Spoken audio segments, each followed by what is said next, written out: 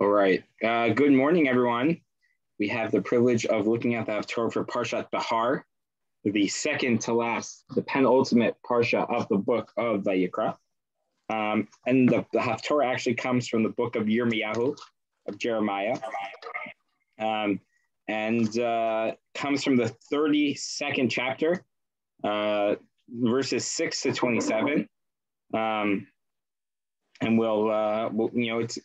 it's an interesting sort of window into Yirmiyahu, which we'll have the opportunity to look at. We rarely read this Haftarah. I didn't do the calculation exactly how rarely, but often Behar and Bekloktai are read together, and therefore we read Jeremiah 16 and 17, which is the Haftarah for next week, which we'll talk about next time as well, next week as well. In general, we'll just make a comment about double parshas, then we'll dive in. In general, it's interesting in that most of the parshiot that we read, they're for the calendar cycle, right? We have this idea of finishing the Torah every year. That's a newer practice, right? I mean, not that much newer, but that's a practice that wasn't always the case. And so there are different things that we do because years have fewer or more Shabbatot to read Torah portions in, right? There are 54 Torah portions, there are 52 weeks, but there's always going to be Shabbat Chol Hamoed, a Shabbat of Shavuot, of Sukkot. Sometimes Rosh Hashanah will fall out on, or this or that, and therefore that will change the ebb and flow. So sometimes we need more Shabbatot or less Parshiot, and so that's where we get the double Parshas. What's interesting is that the double Parshas, there are a bunch in Vayikra, right? We could read Achrei Mo Kedoshim, Tazria Mitzorah, Behar Bechlotai. We can't read any double Parshas in Bereshit. There are no double Parshas possible in Bereshit. There are two possible in Shemot, right? Truma Tetzaveh and Vayakal Bekude. One, I believe only one two in Bamidbar as well, and one in Devarim. So it's just interesting the way that breaks up, and we probably could talk about why that is. In general, when we read parshas together, there are overlapping themes, right? You think about the ones in Shemot, right? Truma Tetzaveh, Vayakal Pekude, they're the same. They're not the same, but they're the same theme, right? They're all talking about the construction of the Mishkan, right? Achrei Mo Kedoshim, right? The parshiot that we've read the last couple of weeks, right? There's entire sections of Achrei Mo Kedoshim that are the same. Tazria Mitzorah, right? Those parshiot all deal with purity, impurity. And Tazria has as much to do about the leper, about the Mitzorah, as Parshat Mitzorah does as well. So they sort of match together. By extension, right, everything for us is going to come down to the Haftarah. By extension, if the Haftarah is supposed to have some connection to the Parsha, if you're reading two Parshiot that have similar messages, so their Haftarahs should be similar, right? And we sort of see that, right? We see that theme, that trend, right? The Haftarah for Truma Tetzaveh is, very similar. They're even like consecutive stories. Tazria Mitzorah, consecutive stories. For our Parshiot, for Behar and Bechotzai, they're not consecutive stories, but they are in the same book, right? And there's a certain there are certain connections, not just between this Haftarah and the Parsha, but between this Haftarah and next week's Haftarah as well, which we'll focus a little bit on next week when we have the hindsight of looking at the last two Haftarah, right? So that's just a introduction.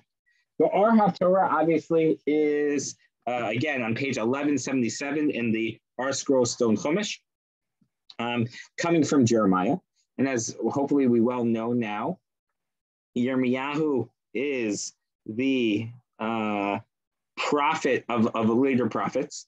And therefore, we would expect this to be much less story, much more prophetic prose than sort of narrative. But we do have a nice story here, sort of thrown in the middle of Jeremiah. which obviously has a prophetic message. Yirmiyahu as a whole, is a prophet prophesizing when? What time? Approximately? The Babylonian time or some? At the very beginning of the Babylonian time, right before or during and through the destruction of the first temple, right? Jeremiah watches the waves of exile go. There are 4 exiles of the Babylonian exile, up until the 3rd exile, which is really the destruction of the temple, and then the killing of Gedaliah, the last governor, where more people are exiled afterwards. But you also have the early waves of exiles of the leaders, right? Remember, that's where Ezekiel, where Yechezkel is exiled, and that's why he's prophesizing from beyond the borders of the land of Israel. And so really, Yirmiyahu has a very wide side. And Yirmiyahu is, the book as a whole doesn't read with sort of a fluency from one to the other. Right? You'll be reading a story, it's a prophecy to one king, and then we're talking about another king 35 years later, and then an earlier king that's 10 years later. Right? There isn't a chronological flow to the book of Yirmiyahu. Some of that's on purpose, right? Some of that is sort of Yirmiyahu using the lack of tempo in terms of time as a way of sort of highlighting the fact of how difficult this was for him. Yirmiyahu lived a tortured life as a prophet, right? He is attacked, mocked, thrown in jail, thrown in pits, ordered not to do things. So the order sort of matches that. And our story sort of picks up exactly in that moment. Right, I'm just going to read. We start in chapter 6. I'm sorry, in verse 6. I'm just going to read for you a little bit of the chapter before our Torah starts. Right, this is already later. Yirmiyahu sort of told people like things are over. Right, it's going to be bad. The city's being conquered by Bavel, and he is. Hold on.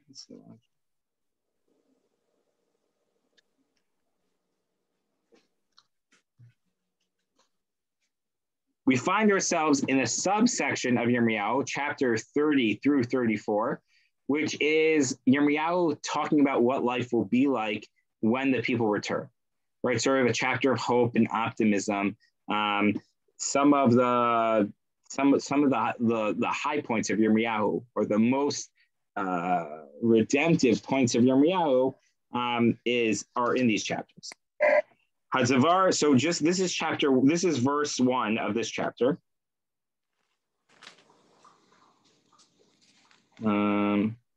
What chapter are you on, 30 or 32? 32. Okay.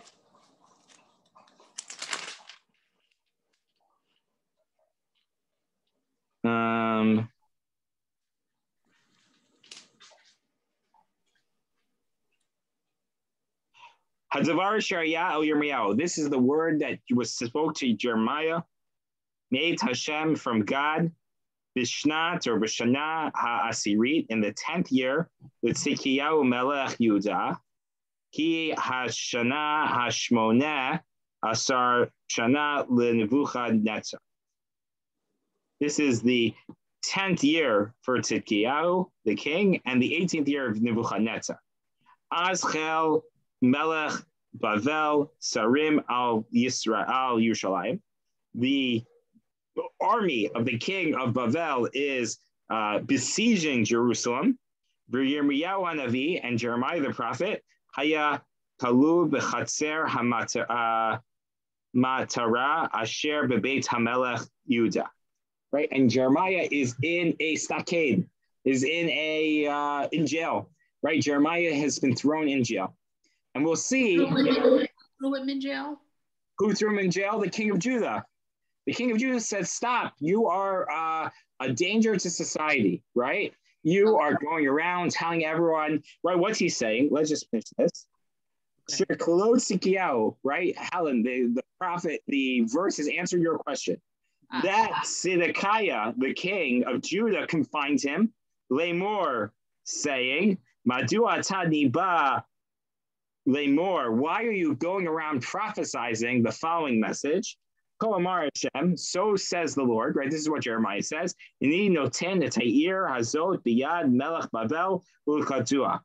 Right? I'm giving over this land and the city to Bavel, and it will be captured. Give up, surrender. Right? That's what Jeremiah's message is. At this point, Jeremiah has basically done a message of that you should surrender, right? Chapter 24, he comes to this realization. He walks around Jerusalem carrying 2 baskets of figs, one beautiful, ripe, perfect figs, and then other bad, gaudy, I don't know what bad figs look like, but bad mush figs, right? And he says, these are 2 baskets. These are the Jewish people. The baskets of the good, ripe, good figs, those are the people who give in, who surrender to Bavel. And the bag of the figs, of the other figs, those are the people who fight against Bavel, right? Yirmiyahu's message to them is a fascinating one, and really we could spend time studying Yirmiyahu. It's not in our Haftarah right now, but Yirmiyahu's message is give up to Bavel. Bavel is going to capture. God has deemed the Beit HaMikdash to be destroyed. If you give up to Bavel and you are subjugated, you will return. You won't be destroyed. You won't be killed. You will come back, and eventually he tells them it's only going to be 70 years. Bavel is soon to be replaced themselves, and you'll come back. Verse number 4. Excuse me, Rabbi. I hate to interrupt, and I'm sorry I'm late, but could you tell me what page we're on? Of course, never interruption, Liba. 1177 in the Stone Chumash. Okay, thank you. No problem. I'm just going to finish the introduction. Tzidkiyahu melech Yehuda lo milit miyah.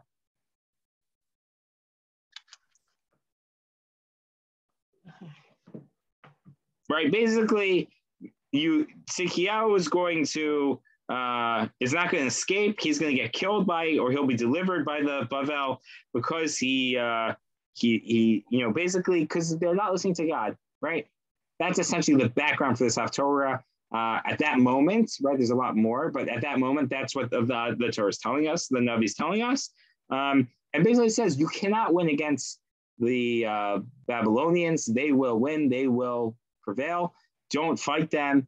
Let them do what they have to do, and that's what God wants you to do, right? So really interesting, sort of counterintuitive beginning here, right? Just give in, trust God, right? Which again is sort of against what we believe in. What about doing your hishtadlus, doing your effort, putting your best effort in? Sometimes, right, on a national level at least, right, God's giving a direct instruction not to do something, and that seems to be what happens here. We'll come back to this point. I think it's an important point and also ties into our Torah. But we also understand with such devastating news, right, you don't want to read that in a Haftarah that's supposed to perk people up and make them feel good. So we sort of cut that out, right? Our Kodak moment begins after that, right? Vayomer, verse number 6, Vayomer Yirmiyahu haya dvar Hashem elai lemor. Yirmiyahu said, this is what God told me, right? Where is Jeremiah? Jeremiah's in jail. What type of jail is this?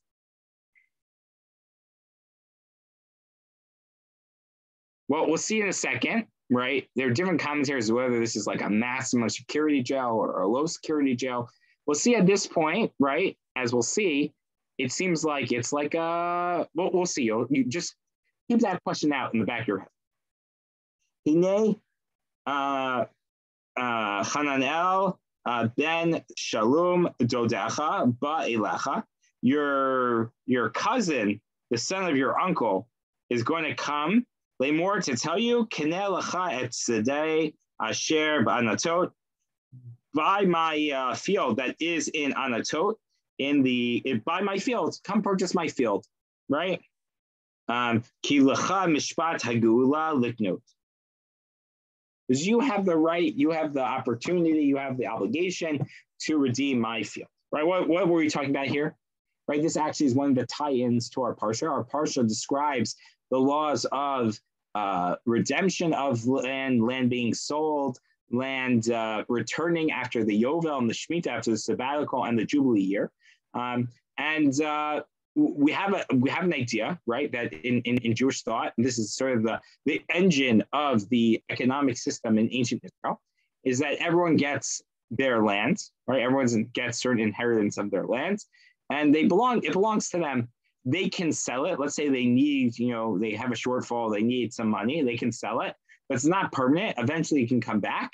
And to keep it in the family, family members can redeem it along the way, right? Remember which story centers around land being redeemed? I'll give you a hint. We're going to tell it on Shavuot. Ruth, the story of Ruth, right? Boaz has to redeem it. It's not exactly you have to marry the widow of the previous owner, but Boaz sort of concocts this plan that's what happens, and therefore he's able to redeem the land, and that's what happens, right? That's Geulah. There's inheritance and there's redemption of the land, and that's essentially what's happening here. Yirmiyahu's relative is telling him that. So the family has first right of refusal, basically. So there's a question about what exactly is happening here. The Ramban says, and he writes on our Parsha, that really anyone can buy it, right? And after anyone can buy it, so let's say I get back money later on. I don't have to wait the 40 years. I have the right to buy back my land, right? And not only that, my relatives have the right to buy back my land. Wouldn't that just mean like, oh, I need some money right now, I'll sell my land today, buy it back tomorrow, and I, make up the money. So actually has to be to avoid that and to make people take it more seriously about buying their land, actually is sold for at least 2 years. But then this can happen. So it seemed the Ramban, all this is set up for the Ramban. The Ramban suggests that maybe there was a process, right, that might be here, that at least the custom was, if you're going to have the right to buy the land anyways, why don't I just go to you directly as my relative and say, instead of let's cut out the middleman, instead of cutting out the potential buyer, why don't you just buy it? You redeem it from me directly, and we'll keep it in the family, right? And that's essentially what seems to be happening. Okay. Now, should Jeremiah buy the land?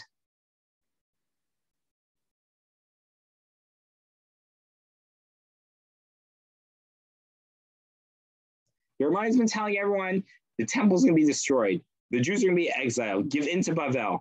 Is that a great time to buy a lakeside property in Jerusalem? Right. No. And he can do this from jail. He has that. Oh, so that's fascinating, right? It seems like that's what I was saying. What type of jail is he in? Right? It seems like he can. Not only that, you'll see he does buy it. And he has a scribe come and witnesses come and they count out the money. Like it's a whole process. So it's clear he's not in a maximum, he's not in Guantanamo Bay, right? He's not. He's in Otisville. Yeah, he's not in, even so, I would say, so we'll come to that in a moment, but he's a political prisoner. He's on house arrest, right? He's in jail, not because he did something wrong, but because he has certain he's an anarchist, or he's undermining the political rule. He's a political prisoner. He's also a very important person, and therefore they didn't just stick him in the pit somewhere in the Dead Sea, right? A one-way ticket to Engedi. No, they didn't do that. So, verse number 8. Be'eknet hasadeh me'et Chananel ben Dodi asher banatot ve'ashkolo et hakesef Shiva shkalim v'asara hakasef, right? So I'm going to buy it, weigh out from him the silver, seven shkalim and 10 kasef. V'achtov, verse number 10, b'sefer, and we're going to sign a deed. We're going to write out a formal document. V'achtom, and I will sign and seal it. Ve'aed edim, and we're going to appoint witnesses. Ve'eshkol hakesef b'uznayim, and we're going to do a whole public, he makes this into a whole public idea, right? This is one of the models of prophecy. We'll see some of these coming up in some Haftarahs, but Yirmiyahu had a flair for dramatics sometime, right? He did an action. Why is God commanding him to do this? Because God's give a message, and this whole action is a metaphor for that, right? The figs, carrying these baskets of figs, walking, he's using the art of theater to convey a message of his prophecy. I'm going to take the bill of sale, the proof, my document that proves that I own this, and everything, all of the different pieces, and I'm going to give it to El Baruch Ben Neriah. I'm going to give it to my trusty scribe and assistant, Baruch Ben Neriah, before everyone, before all the witnesses, before everyone, before Kol Hayudim Hayushvim B'Chatzer HaMatara. Everyone who's in this political detention center, all the dissenters are going to watch this. Ko Amar Hashem, so says God, the God of Israel. By L'koach et Svarim, take this document and all the bill of sale and everything with it, and put them in a kli cheres, put them in an earthenware jar, leman yamdu yamim rabim, so that they would stand for many days. Meaning, Jeremiah's message isn't that exile isn't happening now, right? Property values are about to go up. Jeremiah's message is, don't lose hope in the final redemption. Meaning, buy the property now, but roll it up, put it in an earthenware container, because it will last for a very, very long time, right? His goal here is to strengthen the belief of the people that they will be able to return, that if they give into the Babylonians, if they listen to God through this process, they will not be lost, right? And that we've talked about over and over again is part of the major message of the prophets to the Jews facing the first exile, because that's never happened before, right? This is not what they believed is supposed to happen. Judaism was never an exile religion until this moment. And all of a sudden, it will be, and he is preparing the Jewish people for that. And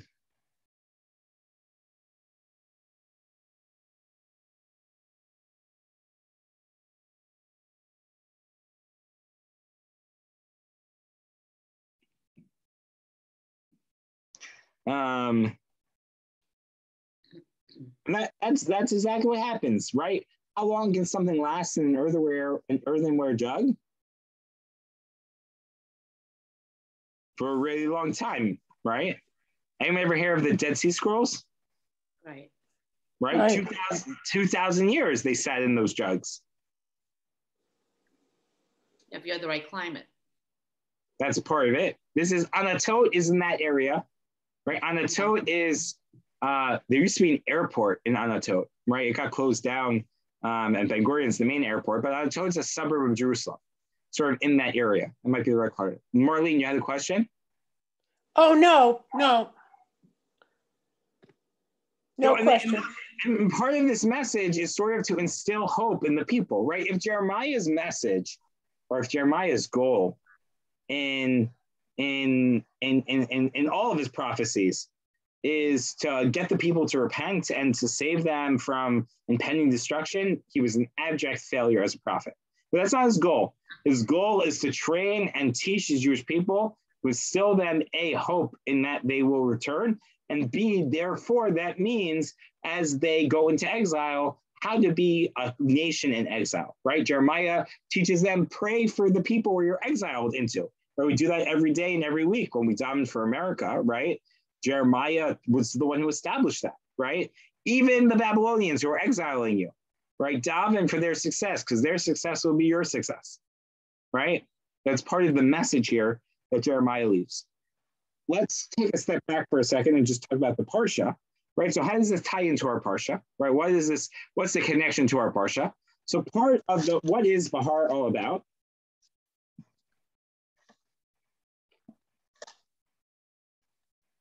So Behar has a couple of themes. So we'll run them down quickly, and then we'll come back into our connection. So Behar primarily it really talks about these laws of Geula, of redemption of the land, and the Shemitah and the Yovel, the Jubilee and sabbatical year, right? Right now is the Shemitah year, right? What is,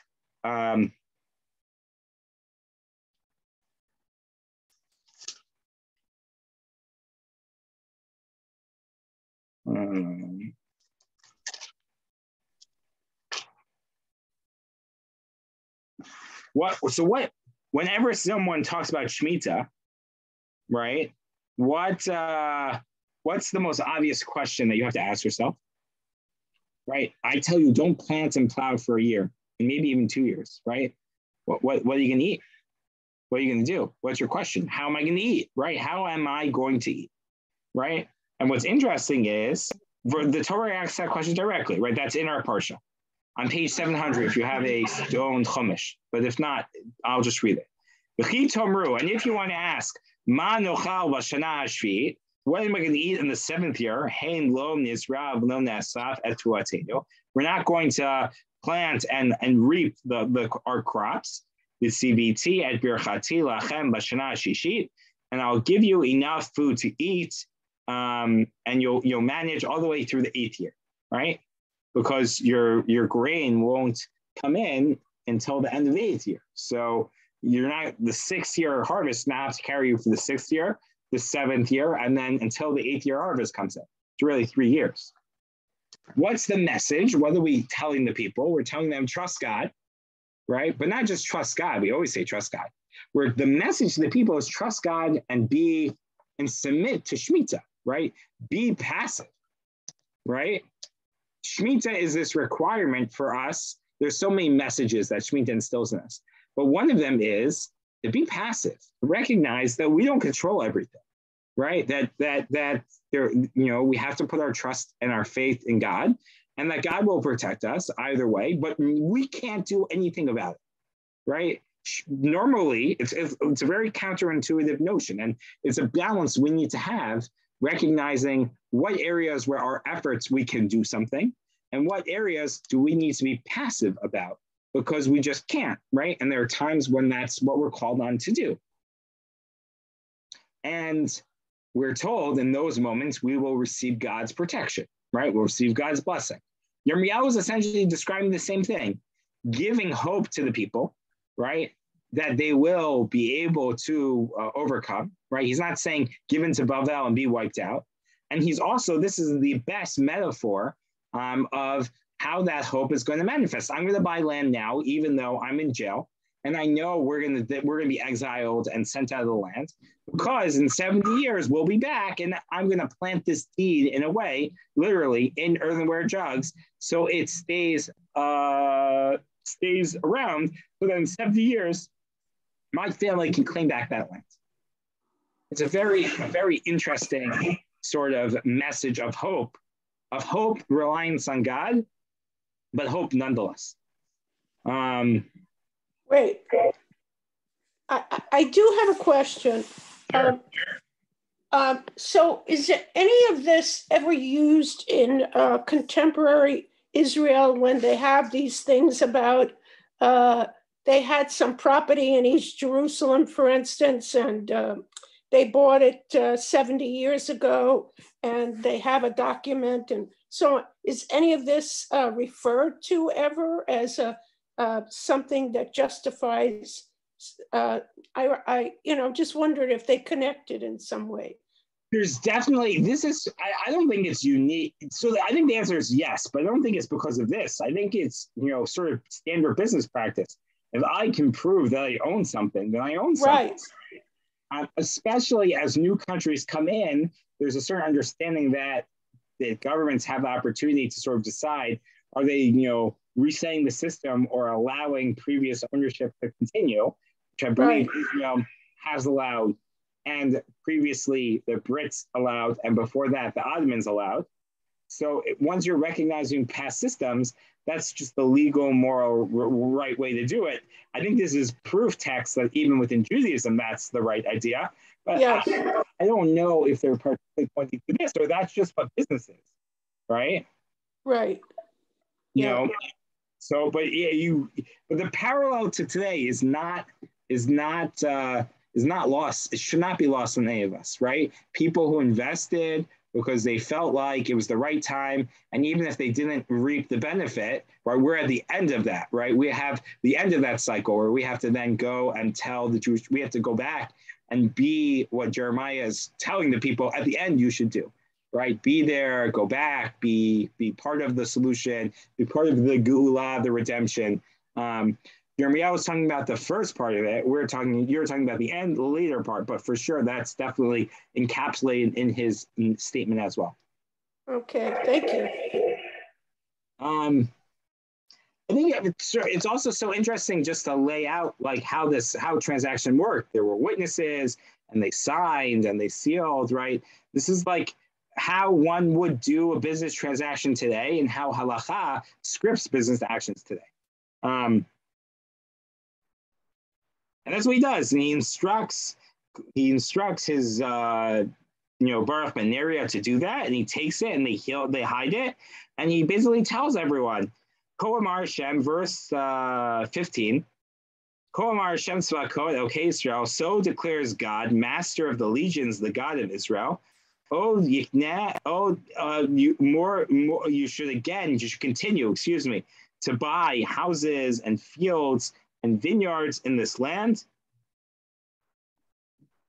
Right? That's the message. The message is have hope that even though in the short term things look bleak and you're going to be exiled, the future is bright, right? Continue to invest. Buy your property now speculatively, because in the future it's just going to go up and up and up, right? That's what Yirmiyahu was sort of saying over here. Great business opportunity.